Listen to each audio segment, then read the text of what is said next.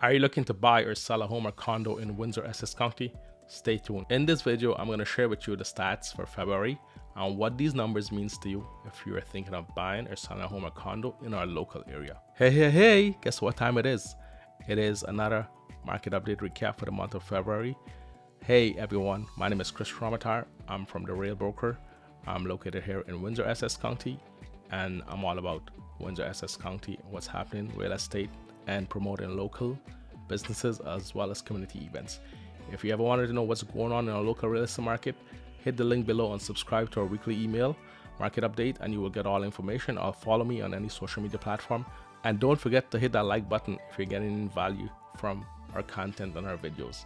Make sure you stick around to the end, because I will explain to you what is happening if you're thinking of buying or selling a home or condo in our local area. Here is our residential market recap for the month of February. Listings are down by 10.25% or 71 homes. In February 2023, there were 621 homes listed on MLS as compared to 692 homes in February 2022. Sales are down by just over 52.5% or 312 homes. In February 2023, there were 281 homes sold as compared to 593 homes sold in February 2022. The average sale price is down by 25.64%. In February 2023, the average sale price is almost $533,000 as compared to just over $716,000 in February 2022. That's a decrease of $183,000 in value, which is quite huge in my opinion. Median sale price is down by almost 25.5%. In February 2023, the median sale price is $492,000 as compared to $660,000 in February 2022. That's a decrease of $168,000 in value, which again is a big drop in value. Here's our year-to-date market data. Listings are down by almost 1% or 12 homes. We had 1,229 homes were listed on MLS as compared to 1,241 homes listed in the same time in 2022. Sales are down by 48.33% or 508 homes. In February 2023, there were 543 homes sold as compared to 1,051 homes sold in the February 2022. Once again, a big drop in numbers. Average sale price is just over $524,000 as compared to just over $685,000 in 2022. That's a decrease of over 23% or $161,000 in value. Median sale price is $488,000 as compared to $634,000 in 2022. That's a decrease of almost 23% or $146,000 in value. Once again, the numbers are down. Early in this video, I promised you what to expect if you're thinking of buying or selling a home or condo in our local area. As of March, right now, what I'm seeing, we have the lower entry-level homes are having multiple offers, normally selling without any conditions such as a home inspection or a financing condition.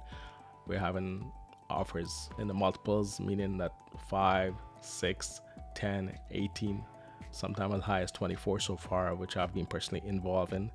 And those homes are selling way above list price, 40, 50, 60, some of them 100 over list price. But this is the entry-level price point of the market. So these are mostly first-time home buyers, where I'm seeing this quite often. Now there's some higher price homes where you're seeing multiple offers as well. Personally, I haven't been involved in that, but that's what I'm hearing from my other colleagues out there. The market seems to be picking up, but I always caution anyone looking to buy and sell. Make sure it makes sense for you and your family. Make sure your numbers are within reason. If you must sell, you sell. If you could stay where you are without having to sell, I'd say stay where you are. If you have to buy and we could find your home at a great price with terms and conditions satisfactory to you and they make financial sense to you, then we'll move forward. If it's something where you're gonna find yourself like up to your nose in debt and payments and mortgages and whatnot, I would say just wait and see how it goes. Ultimately, you make that choice.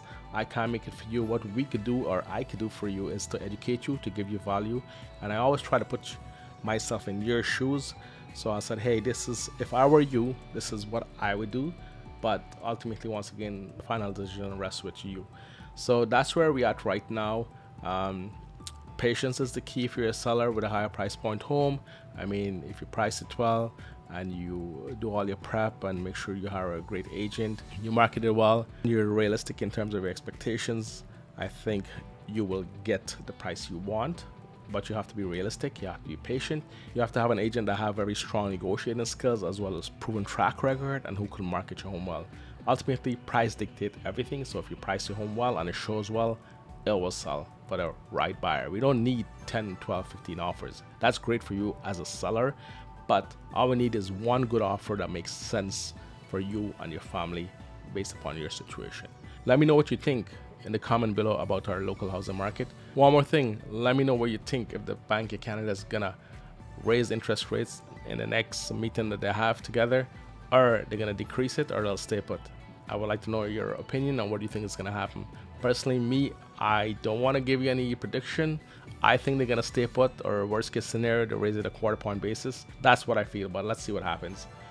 If you would like for us to help you in any way, please contact us or leave a comment on this video. We would love to talk to you a little bit more where your goals and how we can help you. Take care, stay safe, have a great day, have a great week, have a great month. Talk to you soon. Bye now.